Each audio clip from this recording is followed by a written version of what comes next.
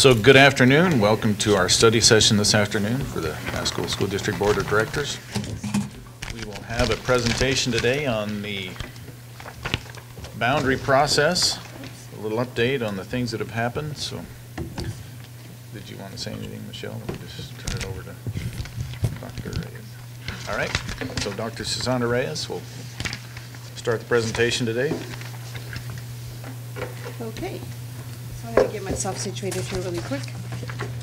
So I guess I changed my mind. Well, that's fine. Susana is getting ready. I guess what I wanted to do is just provide a little bit of a brief umbrella for the board in terms of what to expect from tonight's presentation. So Susana and Spencer are here to walk us through kind of a background where the Boundary Revision Committee has been. You have at least one member, multiple members from the committee in the audience tonight. So what Susana's prepared to do is kind of go over some background, talk a little bit about guiding principles, share with the board where your prioritization of guiding principles landed from our last meeting, and then have you engage in a very similar activity to that was done with the broader community, so that you as a board can really know and understand where we've been so far in terms of consideration of the boundary revision process, and then Susana will end with some next steps. So, yeah. Ready to go? Yes. Awesome. All right. Well, welcome everybody. Good evening, President Christensen, members of the board, and Superintendent Whitney. This afternoon's study session is on the boundary revision work, so it's an update for you, just as Superintendent Whitney shared. As you know, the Boundary Committee began working and meeting in July and includes parents, community members, and staff. In October, we enlisted the support of JUB engineers, and Spencer Montgomery is here this evening with us again today, to assist with some of the more detailed analysis of the data. And we had a board study session in November and follow-up committee meetings in November and December.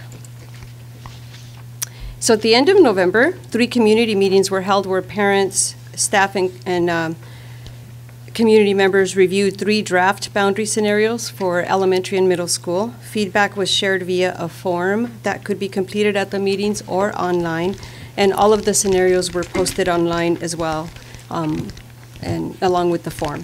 Approximately 140 people attended in total the meetings, and then over 125 forms were submitted.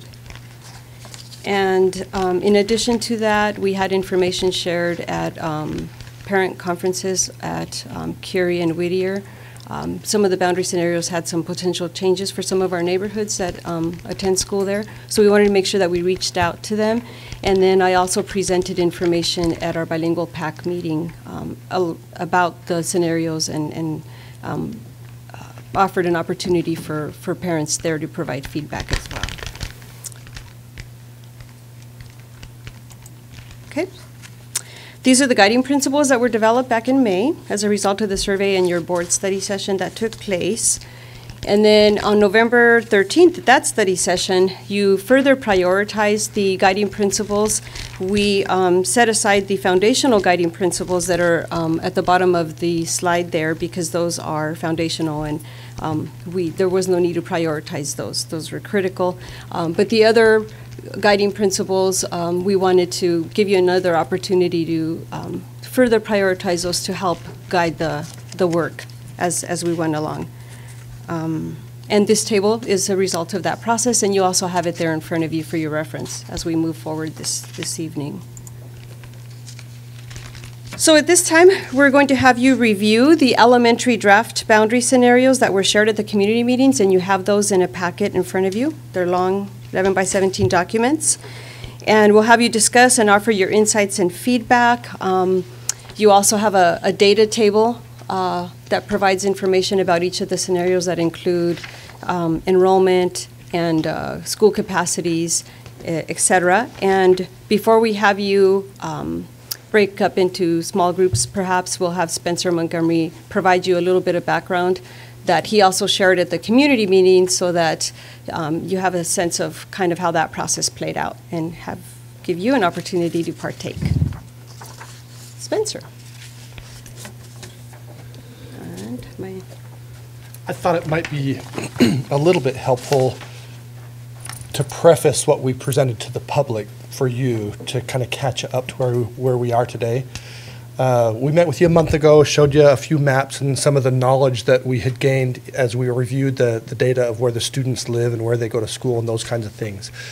The day after we met with you, we met with the Boundary Committee, shared all those tools with them as well, shared with them your prioritization, and then with them developed 3 scenarios. And then said we want to take these at the public and we want to basically generate a table similar to what you have in front of you that shows what the number of students would be at each school. And they said, we'd like to see that before it goes to the public. So we met with them again, reviewed the whole thing, made sure everybody was comfortable with it, because it's important that you understand what's going to the public. Very, very important. And so then we took it to the public for 3 community meetings that were held, and they had a feedback form that they could provide feedback. So I'd like to explain a little bit to you. Each of you have a set of the maps, and I wanted to just review with you briefly what some of the things are on the map, similar to how we explained it to the public, so that they had a little bit of background to understand, you know, what we're doing and how we got there and what we are hoping to get from them. So the shaded areas in kind of I'll call them the pastel colors, those are the existing school boundaries. And then each scenario has, and these are for elementary schools, existing elementary school boundaries, and then the darker lines on one scenario, they're kind of a pinkish color, another scenario they're blue, and the scenario C, they're green, showed what that scenario's boundaries would be. Within those boundaries, you will see some smaller neighborhood breakdowns, and there's a number like a T-1 and then a number in parentheses, and that shows the number of estimated students to be in that neighborhood in the year 2020, opening of school 2020. And the reason why that was important was it helps everybody to kind of understand, okay, what if we move this neighborhood into a different elementary school under a certain scenario? They can have an estimate kind of how many students that might be. We also explained to them that the numbers include the estimated growth due to development based upon plats and preliminary plats, the information that we got from the city. And we showed you a map of red dots, you'll remember, last month that accounts for that. We also explained to them that the estimates of future student population within the boundaries also accounts for what we're calling migration due to the programs that are offered. So students that may live in one boundary school that attend a school somewhere else where, for instance, the bilingual program or dual language program Spectrum at the Russian bilingual, all of that is accounted for in our estimates for the 2020 forecasted numbers.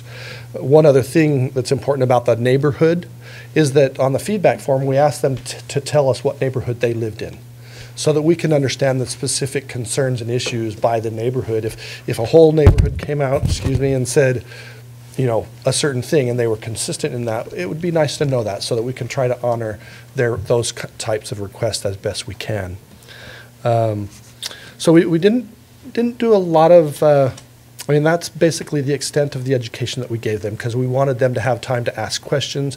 And so we had a number of our boundary committee members there, and staff and myself were there to answer questions as people reviewed these 3 alternatives. And so our intent now is to continue the input process and have you all review the information that the public had the opportunity to do. And then we're going to take that feedback along with continued feedback that we need to get from others through the process. And then we'll take all of that, and what we told the public was, we don't expect that any of these alternatives, A, B, or C, is going to be the one that's ultimately going to be adopted. We expect to take all the feedback, synthesize it, and balance those guiding principles as best we can to come up with a scenario that best meets the needs of the capacity that's going to be provided through the new schools that are being built. So I think we're going to take a few minutes at least here for you to review the materials that you have and ask questions just like the public did, and provide your feedback, and we'll go that way for a little while.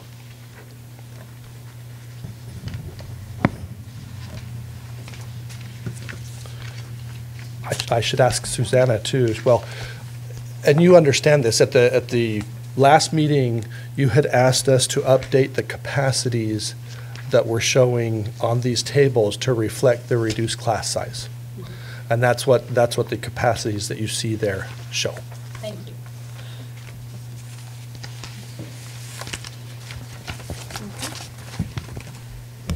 We had initially thought about perhaps having you work in pairs. I'll defer to Superintendent Whitney to see if we want to structure the work this evening a certain way, or review the information at your seat and then maybe engage in general conversation. What would be I the, would prefer to have our small group be all of us, because then when we divide up, then I feel like I'm missing out what the board members or other board members are thinking, so that's okay, I would prefer that. I think so, As too. we discuss, if we can hear what everyone has to say. We're not too big of a group. okay.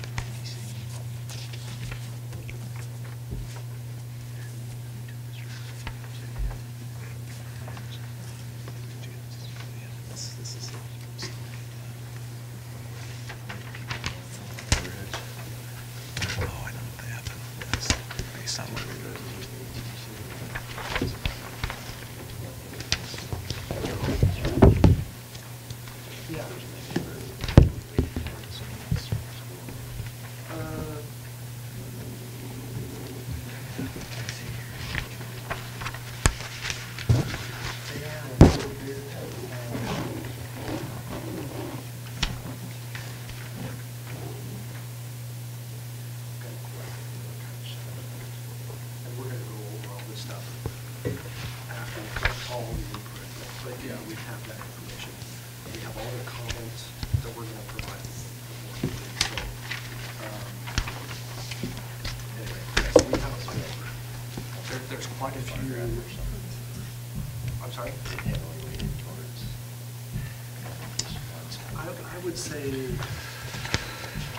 I would say that the most came from Hancock.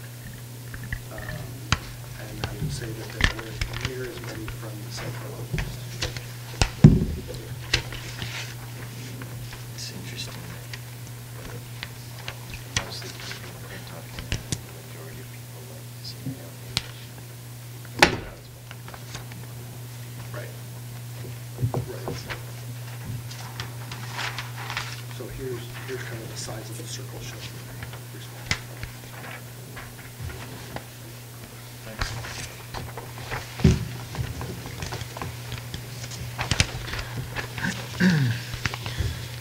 So I'm looking at this, and we're the only reason we're changing boundaries on the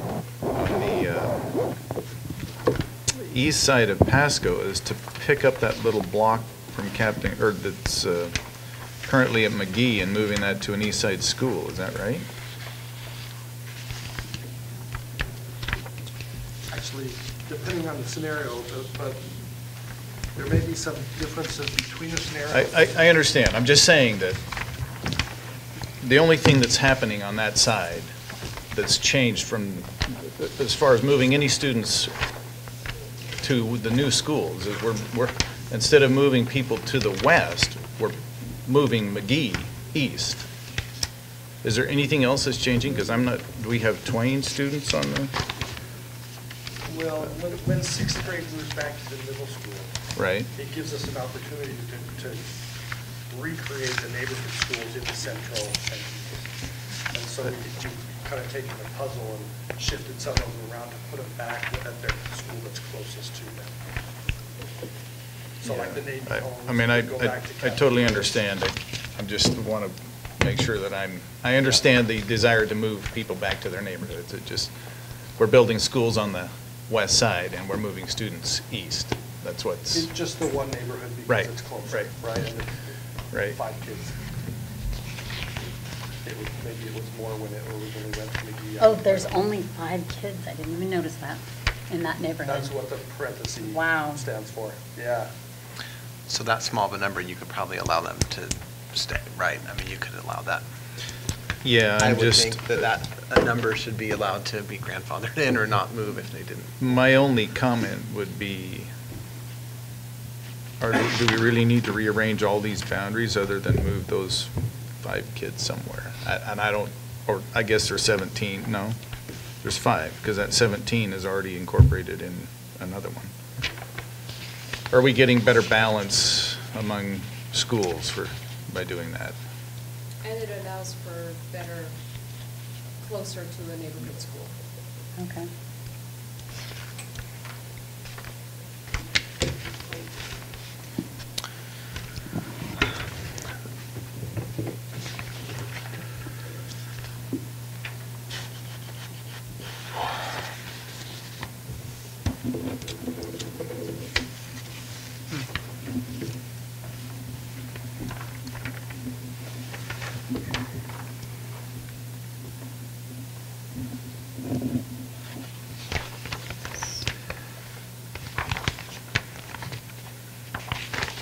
Where are the numbers that show the rate of growth? Are they not pictured on this? Because some of these are like way under and some of them are considerably over. Is that because we feel like those are going to have less growth in them, or? What do you mean by under what? Under capacity and over capacity of the schools. For the schools? I know we have the growth numbers before. And those growth numbers are included in each of the neighborhoods. Okay. So it kind of depends on where you draw the boundaries as to whether they're going to be over or under. But with the new capacity, you can see at the bottom of that, of like this right column here, that bottom number shows the additional capacity that there would be with the existing portables. Okay, now the goal would be to take this middle column here, the capacity with the brick and mortar. The goal would be to fit all of the kids in there, right? Right.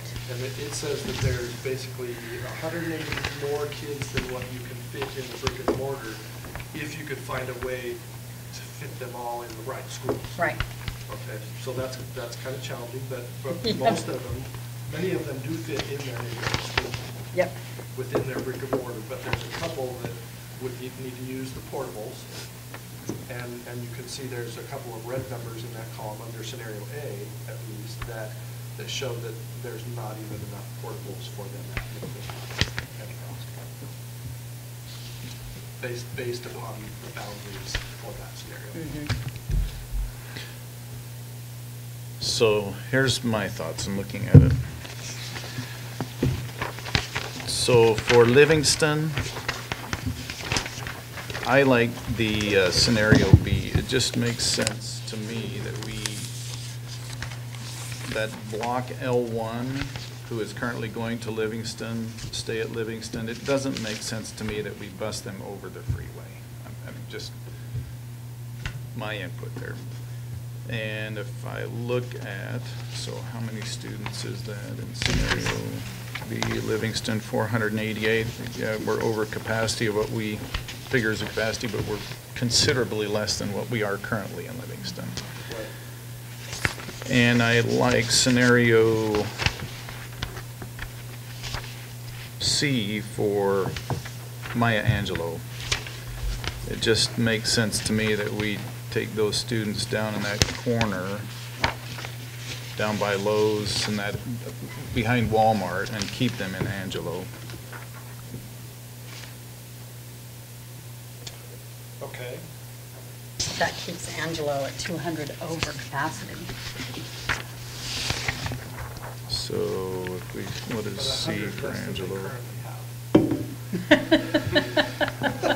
Well, not saying that we shouldn't take some more out, it's just, Right. and I totally get that, I mean, they're gonna go up to Sandifer and what's another block.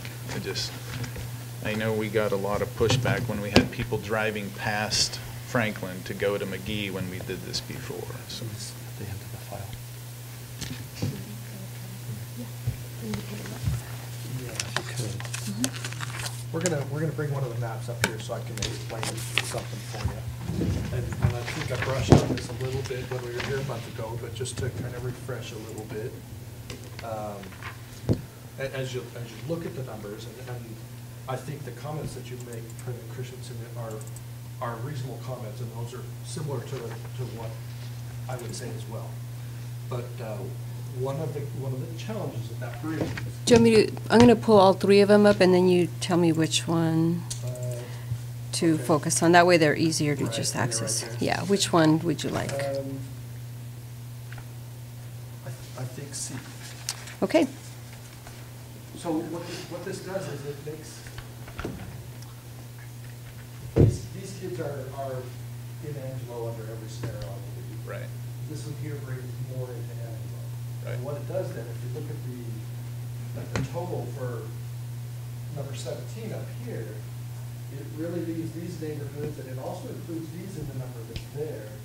The number is only 345. It would be our estimate for 17 opening year. Okay, but we understand that there's a new subdivision here, there's a new one here, and there's a big one that's going to be coming over here, right? And they're building homes now. So growth is going to come. It might be a little bit awkward to open it with a lot of classrooms and other capacity. So that was, but we wanted to show that so that we could get comments and see how people feel about that, right? So there's that block right there that is labeled F3, that's 144 students. It's those apartments on Burns or Power Line or whatever it is. And maybe, and they are currently in Franklin. So why don't we send them to the new school? I mean, they're changing schools. Right. Instead of switching some from Angelo to the new school and then taking those kids into Angelo, we could take that block and move them to the new school. That's an option. I think I- it's going to be a lot there as well. Yeah, I agree that, I mean, the school that's going to fill up the fastest is 17, whatever that is. Is that Columbia River? Yes. Okay. So, and so I totally understand the don't fill it up at first. And that has been considered. Right. Was to have that neighborhood over there. I don't think that got into any of our scenarios, but that was actually considered, I think, by the boundary committee before they knew where any of the kids were. So that's certainly an option that can be considered. And in my opinion, it would be a meaningful option as well, because they would just be the ones, right? Yep. From a And- school that they're bused to a school that they would walk to. And I would take those that are currently in Livingston, that are south of the freeway, and move them. Or currently in, yeah, and leave them in Livingston. Right, they currently go there. So you'd be switching, I think that's 50-some, you'd be adding 100 and, is it 140-some, 144, and dropping 57, so net Yeah. gain of 90. So, kind of to summarize that, if we want to use the freeway as an optional boundary, which was kind of one of the groups that we thought was meaningful, and you wrote 68 as a boundary, there's really not enough kids today, or even forecasting 2020, in this area here, that would put, more than, 400 in each of those schools. But yet you still have the dual language at Angelo. So that kind of helps to bring the numbers up there as well. But the growth is coming, so we kind of want to know what the community feels about that as well.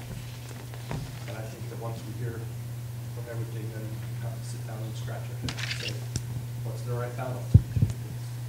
I think I shared with you over at Kennewick, they opened a new school a couple years ago, and they have this capacity, right? So they put a new program in the school, and a couple of years later, they've got new capacity being provided somewhere else. And so they're going through a boundary adjustment again, and they're saying, well, this school's full, and they're building a whole bunch of homes next to it, just like it's gonna happen here. And so they're moving some of the neighborhoods from the new school back to the schools that they were at. So, and from comments that we've received, parents feel that's part of the kids, so. Yeah, and in that scenario, I mean, it is nice to keep that one group with Livingston, but if we put these back to Livingston, that would make elementary 17 even more under. I realize it's going to be the most over, the most under, because there's the most growth. But I really like the idea of moving this because that helps the numbers in both schools. It creates only 64 over in Angelo for scenario C. If we just move this, and then it makes the Columbia River only 166 under, which probably will accommodate growth there for the next few years, at least several years. Anyway, so it's hard. Now, obviously, you have a hard job. Which one? Is there a lot of growth in Curie? In that area? Yes. They're building houses right across from Whittier and Curie right now. And we're busing to 4 different schools to meet our boundary that goes from the Flamingo Village out. Okay. So, That's interesting. I mean, I was looking at that too. Interesting thought to me is we don't have a really good balance between Curie and Whittier. Have we talked about, would it make more sense to move second grade over while we're doing all this? Because the ratio balance here is not anywhere close to equal between Curie and Whittier. We're 275 students under brick and mortar capacity at one school and 62 at the other, so would it make sense to move them for numbers, and would it impact anything programmatically if we were to balance those 2 schools out and make a kinder first and a second through fifth? I think the consideration would be reconfiguring to case 5, 6, 7, 8 in 2 years from now. I'm assuming that that's the intent, right? And then look at reconfiguration at that point. I don't think I completely understood your comment.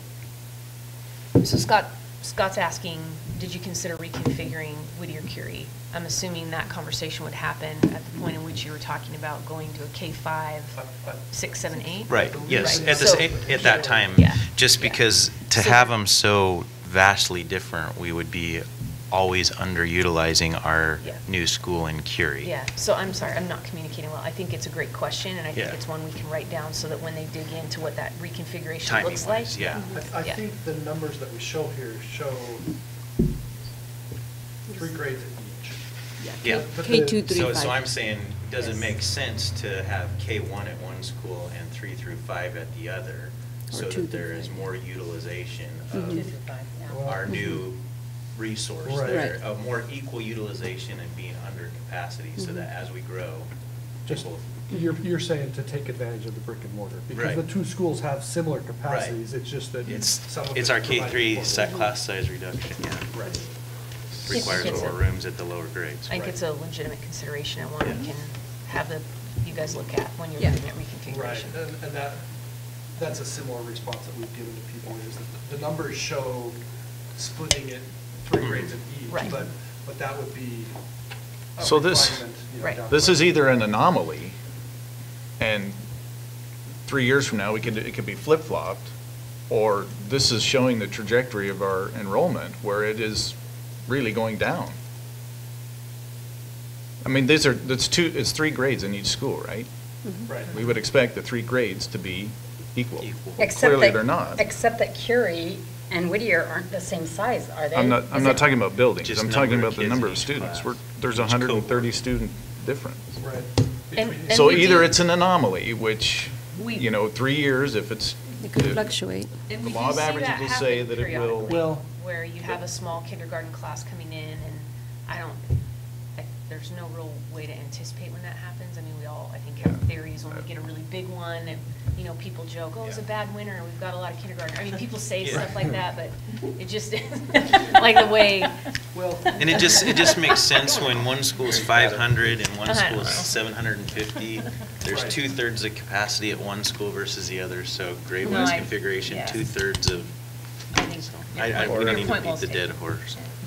Or if there's a program that we want to, if we have capacity, we can move a program to that school. Yeah, could be. Those are both great ideas. So far, we've avoided the most difficult issue, which is McClintock. So I'd like to hear what my fellow board colleagues think about that. That's the majority of the responses were, or maybe not the majority, but the most responses received were from the McClintock boundaries. And that seems to be our most difficult scenario with what to do with McClintock. So I'm curious to see what everyone feels about that. The things that just really stood out to me were the 224 kids over in scenario A. I just don't think that we can do that. We reduce that by reducing the boundary of McClintock in some of those, and are we committed to not changing any programs? So I think that's kind of the elephant in the room, right? Is Yes. what do we do about dual language? And the group the two things that came up, I'm kind of stealing your thunder a little bit here, so I apologize. Go ahead. Okay. The two things that came up really loud and clear from the feedback was, what do we do with dual language and the desire to maintain neighborhood schools? Okay, yeah. So the committee, Spencer's team collected all that feedback, analyzed it all, analyzed themes, handed that back to the community boundary committee, and they met yesterday to look at how do we revise these scenarios to better incorporate the needs and desires of the feedback we received so far. So those are not ready for board consumption or public sharing yet.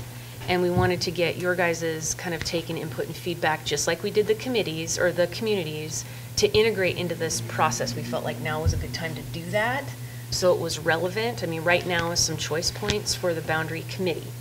So the idea was to get some feedback from you, but there are lots of different options being looked at in terms of dual language. We've been asked to look at what would it look like to have an all dual language school in elementary 17. That scenario is being looked at. We have people looking at where do the current dual language students live? What are the configuration or the demographics of the boundary areas under each of the scenarios? Given the demographics of the boundaries, what kinds of programs could we either maintain or expand in some of our schools so that we can, maintain programs or expand into more schools? So there's lots of different options that are being explored in terms of how to accommodate dual language. I think we all desire to make whatever the solution is to be the very least disruptive to kids and families as possible. And, we made a commitment to kids and families about dual language. And so there's a lot of thoughtful consideration that's happening around a dual language. And, I've heard people saying, well, it's going to be tough, and no matter what we decide, people are going to be angry. And I a little bit want to respectfully push back on that comment. I understand that it's going to be uncomfortable, but I think our goal is to have as many people as possible comfortable with where their kids are going to school, and or at the minimum understand very deeply the rationale for why things are the way they are and feel heard and valued in the process. And so, that's what the committee is doing now. They're really being thoughtful about digging into each individual comment and pushing those comments up against scenarios that they're considering. So when we get back together in January, I think as a district staff and the boundary committee, we'll have a broader kind of, here are the scenarios and solutions that we feel have been fully vetted around how to deal with dual language. So is that That's good. Oh, wow. So I have a lot to say about this, but if anyone else wants to go first, I don't want to take over that conversation, so. I just have a question. These numbers at McClintock, are they just people living in those boundaries, or do they include the dual language program? It includes the migration.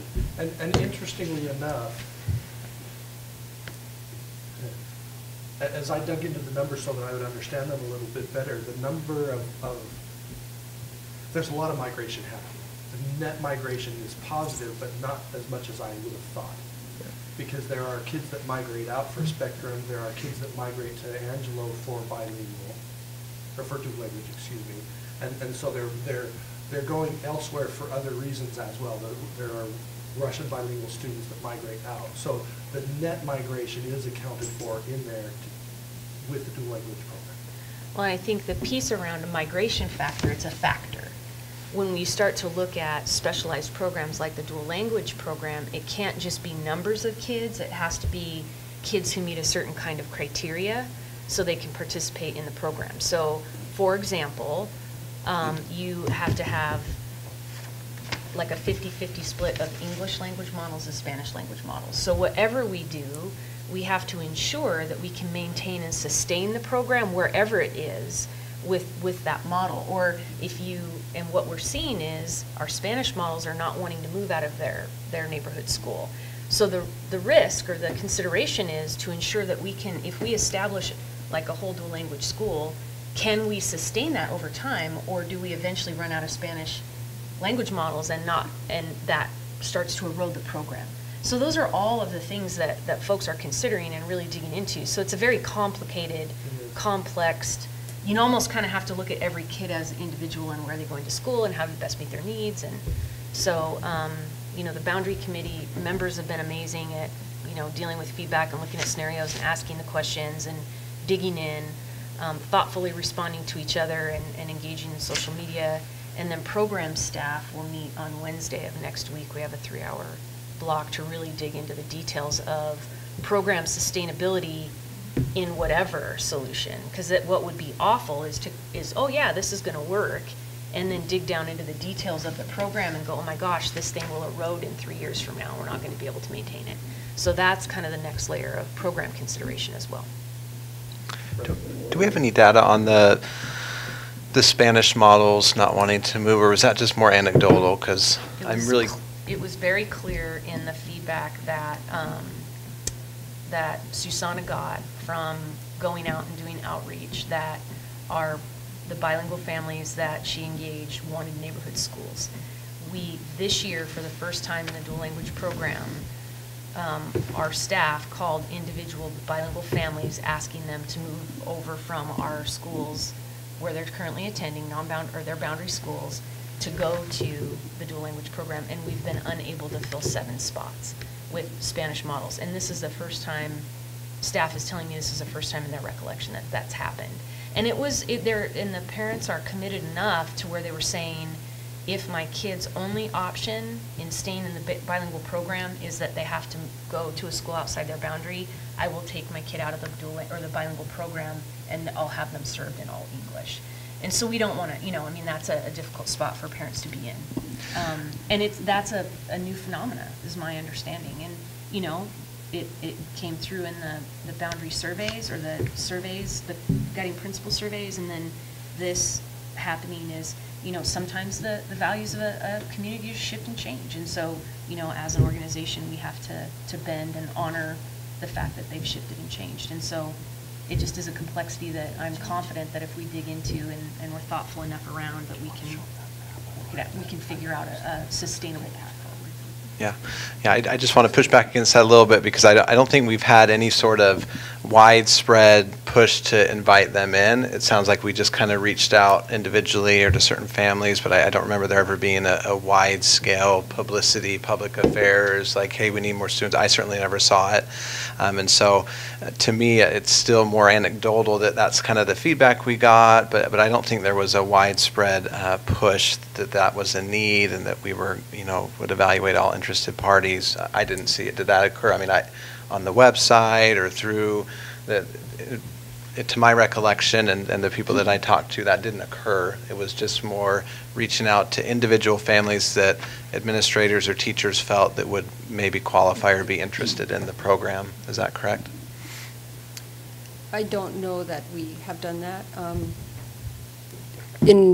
In my interaction with families that I've shared information about the potential boundary changes, I have seen and heard from families sharing that they're looking forward to possibly being back at a school that is closer to where they live.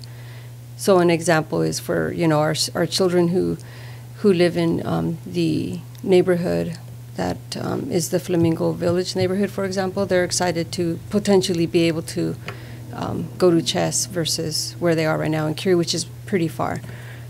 That is what I have heard. We did hear from our survey responses that, the neighborhood school concept was a priority. We can certainly dig into more information regarding the specific question and bring that back to you. Yeah, and I think even if this is a case, I have some other thoughts about that. So I'm just dying to talk about this. So the McClintock, in all the feedback, this is clearly the biggest issue, and so we have to address this. This is the majority of the concern, and so we really have to address this head on. So in reviewing the feedback and talking to people at the McClintock situation, we're in this scenario that brings back a lot of memories from the Franklin and McClintock boundary discussions. And I was a community member at that time, and essentially we had a meeting in here where there was a large group of the people that lived in the one scenario that worked better for them, and another large group, but not as large, where the other scenario worked for them. And since the group that wanted the one scenario was larger, they essentially won out, and that's what. And I had proposed a compromise that I thought could have allowed it kind of everyone to be happy, and it wasn't eventually followed, and that would have been to decrease the opt-ins. There was a large number of spots being reserved for opt-ins, and the feedback was that we want neighborhood schools, and so we have to kind of think outside the box with that, and so I think there's a solution to this one as well. If we look at the guiding principles, the 3 top ranked guiding principles for the board, which if we represent the community, and this is what we hear from the community, is neighborhood schools, long-term boundary solutions, minimize impact to students. Those are the top 3. And so to summarize that, it would be having neighborhood schools that give students and families long-term stability and realistic expectations, so that they know where they're going to school. They're not going to be moved 4 times in 5 years, they go to school with their neighborhood. So that the scenario with dual language at McClintock is very much at odds with this. Mm-hmm. So. And again, this is not that someone is better or more important. It's just that is the principle that, as you both have mentioned, everyone's mentioned, that's the priority for our community, and that is at odds right now with dual language at McClintock. It's just not feasible. So we need a different scenario. And so these scenarios right now, it's either the neighborhood around McClintock is going to be very happy and the dual language is going to be very upset, or the dual language program at McClintock's going to be very happy, and you're going to have a couple hundred very upset families. And so we need to think outside the box of how we can, like Ms. Whitney said, make it the least uncomfortable for as many students and families as possible. Just, the least disruption, make as many people happy as possible, and I think we can do that, and that would be around making Elementary 17 an all dual language school. So I went to Fuerza Elementary in Kennewick last week, and I met with their principal and vice principal, and their principal actually happens to be a former dual language teacher in Pasco. Mm-hmm. And their model actually is a little bit different than ours. They have a 50-50 model with one teacher, so essentially the entire school is bilingual, and one teacher, every class, the teacher's bilingual, and they just teach them English and Spanish from the beginning. So it's a little bit different model. And so we talked about things, and I'm sure they would be more than willing to help us address this.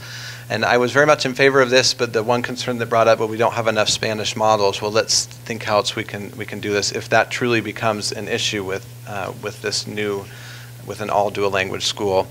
I think if we do that, it's going to disrupt the least amount of students because it's a brand new school for one, and so it could just open like that. It would make McClintock more a better size for that neighborhood in an area where there's still houses being built, so that we won't displace those students, and it would be innovative and exciting. And this is what the dual language teachers want. This is what the dual language program wants, and so I think that's what we really need to look at. And if we truly run into the problem where we don't have enough Spanish models, maybe we need to reevaluate that model. And we could even have a hybrid model where, okay, we have, 80% of the classes are the 80-20 model, but the other ones, if we don't have enough Spanish models, it doesn't matter what the mix is. I mean, as much, you want some of each, but it could be a 50-50. The teacher is the one that's teaching, and it doesn't have to be a perfect mix. Anyways, so those are my thoughts, and that is what I'm in favor of, and I think that's the majority. That would make the most people satisfied, have the least disruption for students, would really make our dual language program happy and give them an opportunity to be innovative and successful at an all dual language school. And to add on to that, I would like some of our other schools to become like Fuerza, like Captain Gray, for example. They pretty much already are bilingual school, nearly everyone in that school. So I think we can start transitioning some of those schools to become like Fuerza, where it's just bilingual, everyone learns 2 languages. If you go to, say, Captain Gray, every child that from 5th to 6th grade, when they leave 5th grade, they are bilingual. So I'd love to hear everyone else's thoughts. One of the options, I've thought a lot about this as well. One of the things that we did just before I think you got on the board was we put our dreams on the board. And one of the dreams that came up more than once, and was one of mine as well, so other board members shared it, was that we could have every person who wanted to graduate bilingual from Pasco, that they could. That every parent who wanted their child in the bilingual program could. And I am one of those parents. I think that's what our goal should be. And I think a hybrid is exactly what we need to go toward. But I also think neighborhood schools, loud and clear, came out number 1. And by creating a dual language school, you're still busing from all over the area to one school. So why not open more bilingual schools, classrooms in more schools?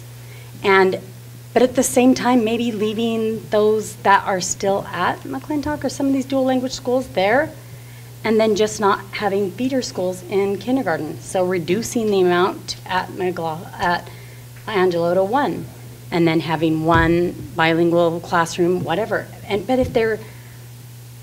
But my goal is that anybody who wants to, it's not about who gets the best score on a test or whatever. Anybody who wants to can learn English. And it's going to have to be a hybrid, because we don't have people who want to move one way or the other. But let's enable everybody, and let's educate everybody in the way that they want to. I want neighborhood schools. I love having my kids close. I love being able to pick them up close.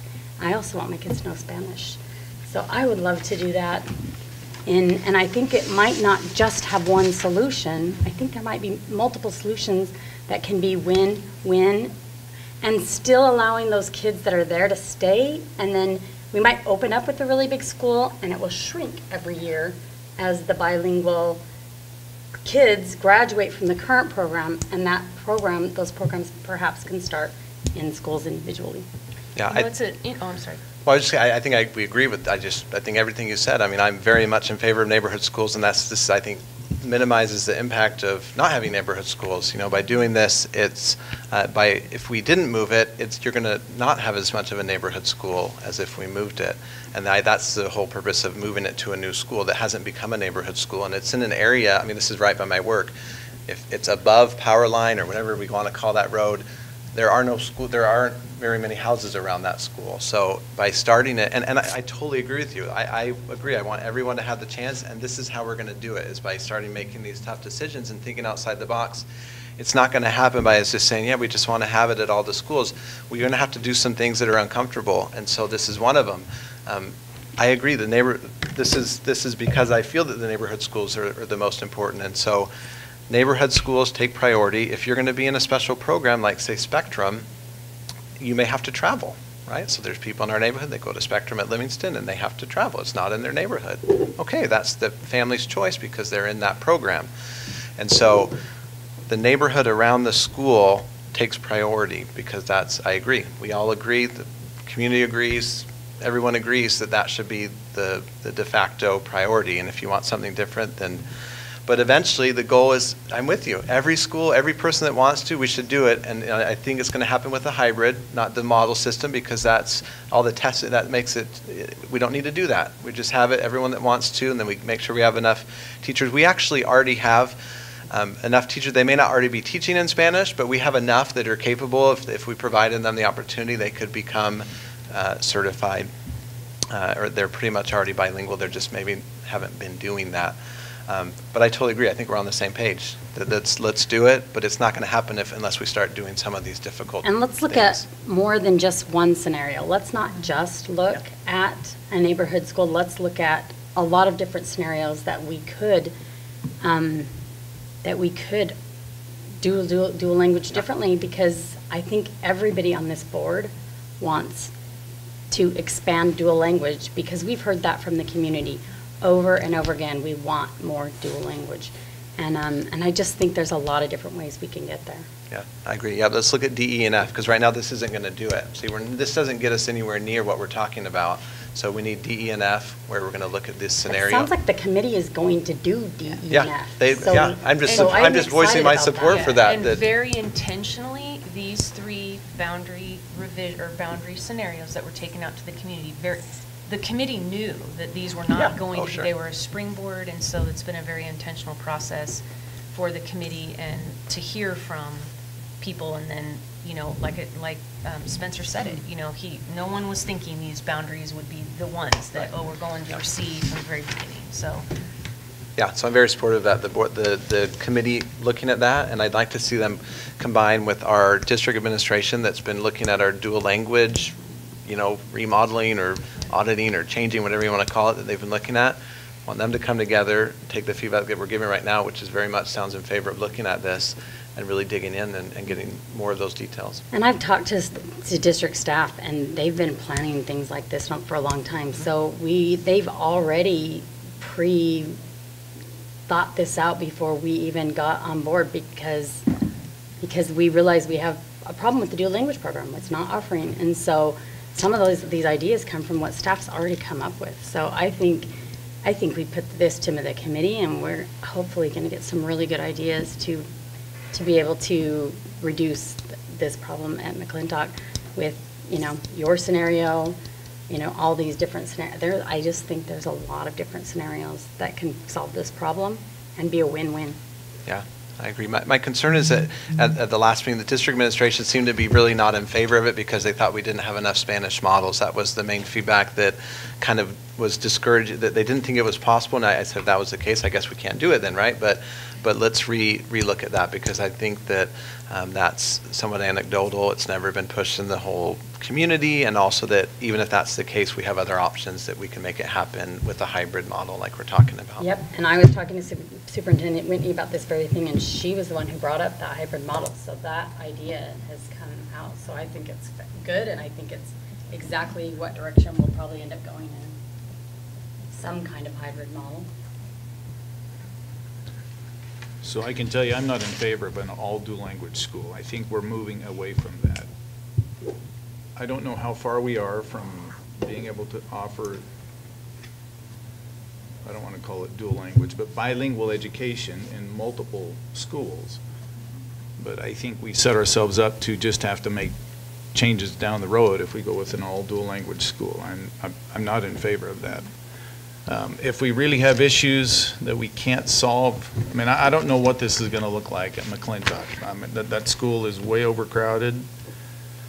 I know this wouldn't be looked on very favorably, but if we have to not add a dual language class there for the next couple of years till we make these changes, then, and especially if we're having a hard time getting the native Spanish speakers to come and to complete that model, then maybe it's time to curtail that, and it will help with some of the crowding till we get a solution that's long-term and workable. But I'm not in favor of an all dual language school, because I think that then just concentrates it, and then we're going to have a hard time pulling away from that. It just makes sense to me that we accelerate where we can, a bilingual model that works in multiple locations. That we're still 2 years out from making these changes, so it is well, I guess we're opening one elementary this year, but. Are you at least open to more information, though? So at this time, that's how you feel, but if you get feedback from the committee and the district administration, could they change your mind by providing you the information? I'm not sure they would change my mind on a new all dual language school. Short term, that might seem like the best option, and that may be what they come up with, but I don't believe long term that that's the best option, especially if we're talking about, if we're truly talking about bilingual education across the district, then an all dual language school doesn't make sense in my mind. So, I understand it's easy now because we free up McClintock, we free up Angelo, we concentrate everybody there where everybody's teaching the same thing. But to me, long term, if we're talking about really a bilingual education for all of our students where they are, then doing that just to alleviate short-term pain is not is not the best long-term solution. I'm just put this in your mind, and I don't think it's easy, for one. I think it's going to be quite complicated to do, but it's not going to be easy. But if our goal is to have bilingual or dual language education at the schools, to me, having a central location where it's kind of your headquarters for that makes sense. Right now, we're kind of fragmented. We have this Maya deal, we have the McClintock deal, and they're kind of a little different. They're mostly the same, but maybe think of it more as a, that's the headquarters. That's where our, main, it's all dual. That's where the first, and it wouldn't be a temporary thing. I would view that as a long-term. That's going to be the fuerza, or whatever you want to call it. And then from there, then you have the growth where you can kind of let other schools, add the programs like what Ms. Phillips is talking about, where we're going to provide this opportunity, but we need our core people that have been working on this for years to be together and to kind of define it. So I don't view it as a short-term thing. I think this would be a long-term solution to get us to where we're talking about. But just keep an open mind. That's all. Thank you. Another suggestion too, looking at Franklin's boundaries, well, in scenario B, I remember very distinctly talking with the community, and there was a lot of discussion last time that we did this over this diagonal that went through this block below Franklin. There were a lot of parents very much against that, because I guess, this whole block, anyway, because they felt very divided. Anyway, which is difficult. Up north of McClintock in the blue area, there's 66, it looks like 66 people in that whole northern blue area. And there's the Clark addition that's on the right-hand upper side. And then there's a small addition that's on the left-hand side of that. Quite frankly, I wonder if that just isn't more suited to go to the new elementary school. Can I stand up? All of the roads right here go out. Nothing goes toward here. They have to bus kids all the way out, down here, all the way around into Franklin, okay? So talk about passing elementary schools. This one's closer, this one's closer, this one's closer by busing. So I don't know if you're aware of that. Do the kids here, does anybody know? I've heard that there might be a little road through their farmland. I've driven it. There is a road there now. And dirt. Yeah. It's dirt, but the kids drive their cars through there. Oh, yeah. So this But one. the bus doesn't go that But the way. bus doesn't. So this one might be nice for them to do.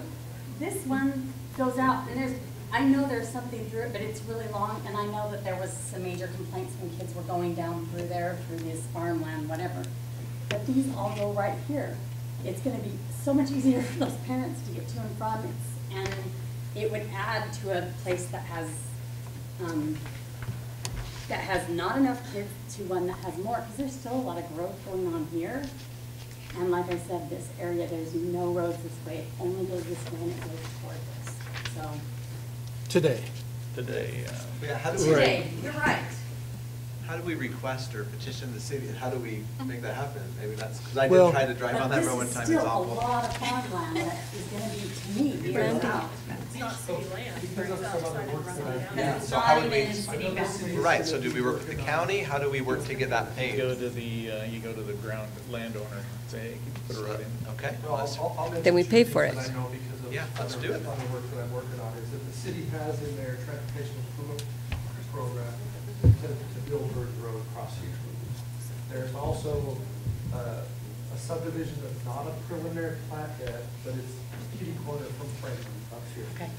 So that would naturally stay in Franklin, even with Burns Road straight across, those people have to come down there and then out that way. But there will be a subdivision right here, is what I'm trying Right. to tell you. But I don't know what the timing is. No, They've no. been trying to get it for years, but they can't get it in the urban growth boundary, but the city is revising their urban growth. So it just makes sense to keep all of this. I still think we should look into just this section going this direction. It's probably not a lot of kids, but It's 10 today. it's 10. But it's gonna grow, right? There's 10 here. I don't know of any subdivisions right here either, but they do go that direction, so. Right. And they do have to go clear all the way around to get to school, and they will for the next 10 years, probably at least. So they built Burns Road. Till they burn, yeah. Right. Well, even with, yeah, with Burns Road, it'll definitely make it easier. It's not gonna make it any closer than the other elementary. Yeah, part of the reason why we have these vertical lines going up into the area that's going to be developed in the future is so that, you know, this growth can come to a school, this growth can come to a school, some of this can go to Maya, some of this can go to Centipede. That's part of what we were trying to do is so that those schools will, I don't say last longer, but so that, you know, you don't have to touch the boundary again for For a long time. period of time. I know, it's really hard though, because we already have a school there that's already so overcrowded with McClintock and Franklin both being some of the most crowded schools. Right. And with that one being so close and equally as accessible, or, well, more accessible currently, it would just solve, it would help a little bit for, I think, the families, and I don't know, I haven't talked to the families, but it just makes sense. How many of the McClintock dual language kids live in that boundary? Do we know? 80-something, I believe. I forget the exact number, but I think it was. I heard 30%. Is it It's like a more? 60-40 It's split or 50%, at least. something. That's what I meant. So, It's a pretty good number. We'll get you accurate numbers. Okay. I think the numbers I saw, it was more like 40%. Anyway, we'll get you. so that. if we move the dual language program, would they all move with it? Well, some might like to stay at their neighborhood school. Well, that's but what that I'm would be a wondering. choice.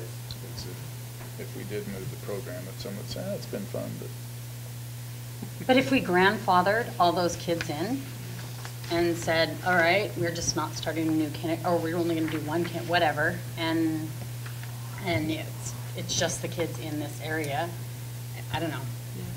Even if we could open up neighborhood, or, you know, like, this group of 3 schools goes to this school, this group goes, I mean, I think there's a lot of different scenarios we could use So too. to make it so it's more neighborhood-like, because that's what we've heard again and again and again. Well, just looking at McClintock, I mean, that school is way overcrowded.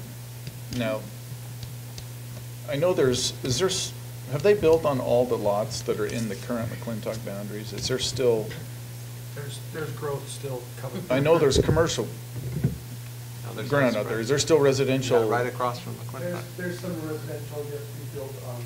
Right across from McClintock is not, The eastern half of. that's not McClintock though right now, is it? I think that's Franklin. And it did not show up in the plat information that the city provided to us, so Back there where, it's gonna happen as well. just to the north, I mean, between Burns and Sandiford, Correct. there's lots that haven't been built on there? Right. Can't be too many. I thought they built that all out. Aren't they waiting for the new Costco to go in there to fill up that commercial There's a property? Costco? What? That's old rumor there. Oh. So, and a Trader Joe's? Yeah. What? Yeah. I keep selling all those pies, they'll be like. Yeah. Yeah. I mean, love, yeah. We definitely don't want to overcrowd McClintock. I'm No. just looking at those boundaries, and I think right now it's full with just where it is. Okay, but the issue, and I know they're going to address this with the other scenarios, is like with scenario B and C, you're going to move people that have been moved 2, 3 times. I mean, I so we totally- cannot do that. So I really appreciate the discussion, but I do want to point out one thing that we're grappling with a little bit, okay? As we have discussed the dual language adoption, the McClintock issue, we've kind of talked around a bunch of different ways to do it. One is the dual language program, which we talked about here. Another is the neighborhoods, which we talked about here. A third way would be portables, which I'll quote somebody that said that doesn't make a lot of sense because we bring them in one year and the next year 6th grade would leave and we wouldn't leave them. So that's a big expense that It doesn't make a lot of sense. But that is an option, right? If you don't want to move neighborhood or program. But along with that, a couple of things I mean, we've been moving fast with a lot of this data and learning things about it. And I want to let you know something else. But the thing is, it's not just a 2020 issue. Okay? The issue is 2019. Before sixth grade moves, we have to have at least an iterative answer for a few classrooms. Okay? Interesting. I think For this that's coming just fall. going to be For this it's coming going to be a fall. painful year. Yeah. Right, and then one other thing that we have, Brian, just full disclosure here is, I think we showed this boundary for each scenario for 16, and it works great for 2020. But 2019, the sixth grade there is basically open at capacity. So we're thinking that probably these two neighborhoods would remain at Livingston at opening. Not that you're moving them, you're just keeping them there. You could choose to move them the next year if you want to. So if it just opens at capacity, that's better than any other school we got. Why is that? And honestly, there were a few that lived in this neighborhood thinking, well, we bought a house there because we thought we could walk over it. And that makes a lot of sense. Trying to balance a lot of things, okay? So I just want to make sure that, you understand that we're still working on some of those things. And I appreciate the staff's perspective that says, okay, we got to absorb all this information a little bit more rather than push to get an answer. Real soon. There's a ton of information that's feedback and your input. We want to look closer and talk to them. We'll figure out the bus route. Let's say we can see pros and cons of these scenarios and how can that provide input to the process as well. So appreciate the discussion and that's fine. My quick observation, without looking at all the numbers and knowing all the details and idiosyncrasies that go into each of these, is if I look at our board prioritization of guiding principles, I think they pretty well match the communities. I think all of these scenarios meet the neighborhood schools, the #1 priority that we have right here. And when I look at the next two, seek long-term boundary solutions and minimize impact students to the extent possible. Again, without looking at all the details, I would think that scenario A might do that, in that it's painful for the schools like McClintock and Frost that have more, that are well over capacity. But as far as looking forward, if we need to go or when we go build another school, it's easier to impact fewer students versus a scenario like B where we have 70 or 80 kids over capacity at a lot of schools. There's more moving. It's easier to go and say, okay, well, I know that here's where my problem area is these are the areas where I need a new school, and we tweak the boundaries around that, versus a scenario like B where you have Emerson, Chess doesn't have that many, Frost, where you have 60, 70, 80 kids at each school that's over capacity. It's going to be hard to justify building a new school, and once you do, it's going to be a lot of movement again to rebalance. So again, I haven't looked at all the details, but my high level look would be that A would meet our principles the best without getting into the details.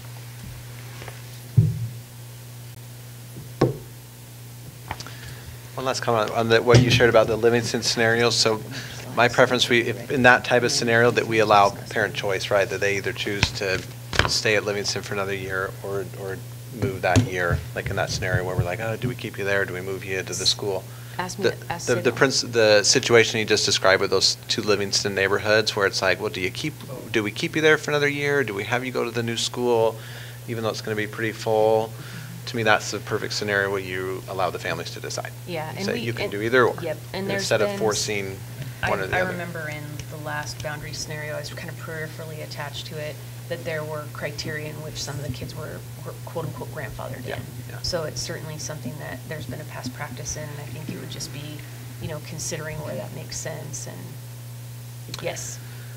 One last comment, we didn't have a chance to talk about this, but the portable issue. So we're going to have all these excess portables. I'd like it if, I mean, I don't know what committee, if we want our community builders, but what are we going to do with all those portables? Is there a market to sell them? Can we bring some together? I also last week visited MCP in Kennewick. They're getting a new school finally, but they've for at least 10 years, they've just had a collection of 5 or 6 portables. That was their homeschool partnership for 10 years, highly successful, and they're pretty old, those portables. So we're going to have all these excess portables. Let's put them to use and start meeting our goals of equity, but by providing more students and families what they need to be successful. Yeah, I think there's a lot of us who are kind of chomping at the bit to have those conversations about how can we be innovative with portables should we have surplus. So I think all of the things that you mentioned, there's Randy Nunemaker was able to contact a landowner at Lakeview who may be willing to partner around land if we had a portable to put there for pre-K. I mean, there's lots of innovative partnerships like that we could have should we be able to provide space. Often when we go for a partnership like that, people are really willing until I say, well, but I need a building. And they're like, oh, well, come back to me when you have a spot. So I think you're absolutely right. And I think, like I said, many of us are really excited about having those conversations, and certainly the Community Builders Group has been established for long-term planning. I think it would be appropriate for them to be involved, but I would defer to Susanna and her department around planning for that, and obviously keep the board informed and give them opportunity for helping us prioritize.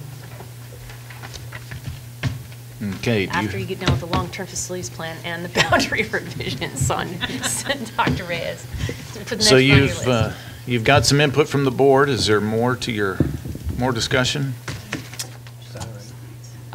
Just a little bit of, I think we've discussed, but I don't know if there's anything more that Spencer I'm going back to the slides.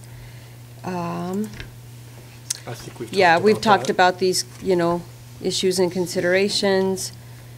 And Spencer mentioned we met with the Boundary Committee yesterday, exploring revised scenarios based on the feedback, and as well, we'll continue that work based on today's feedback. Anything more on that slide, Spencer, that you want to add?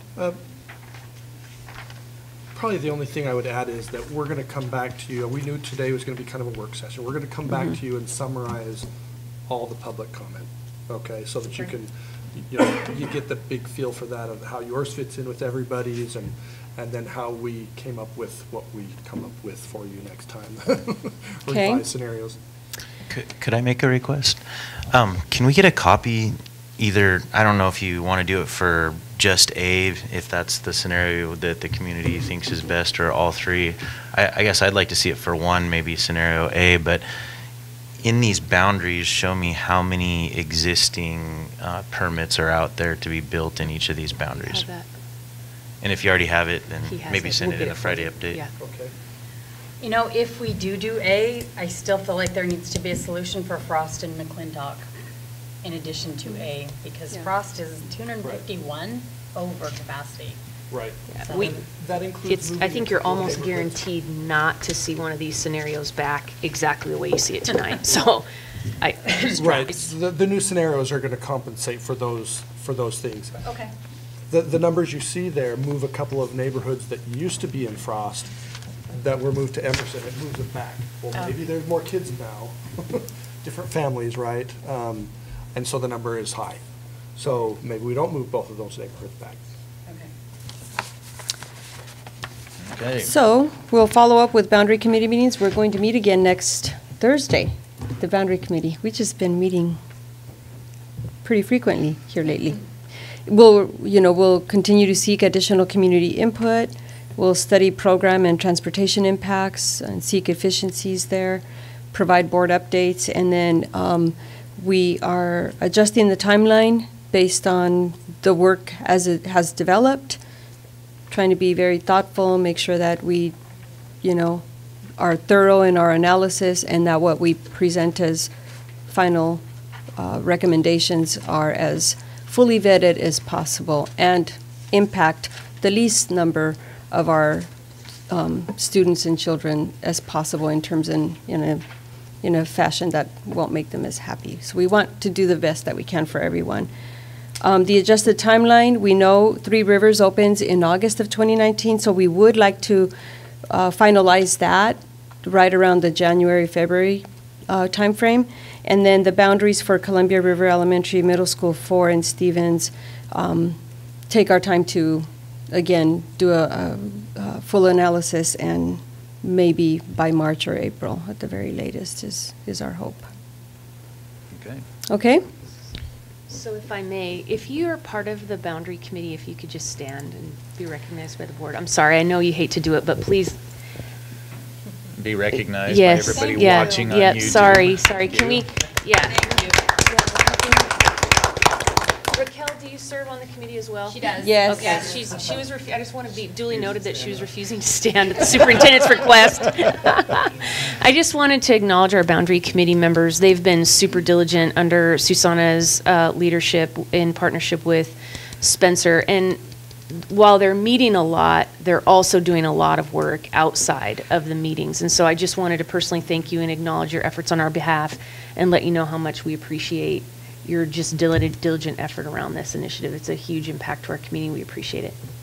Yes, thank you for your time. Their insight is Amazing. is Yeah. invaluable, Yeah. really, because they deal with it every day. I really appreciate the conversations that they have and the issues that they bring up. It's been great for the process. So, and on behalf of the board, thank you. This makes our job a lot easier to get some input from you guys to know what your feelings are, and you've spent more time on looking at these things than we do, so as a board, we certainly appreciate your work there. So, thank you, and we'll look forward for more updates. Thank you. Thanks, Dr. Hayes.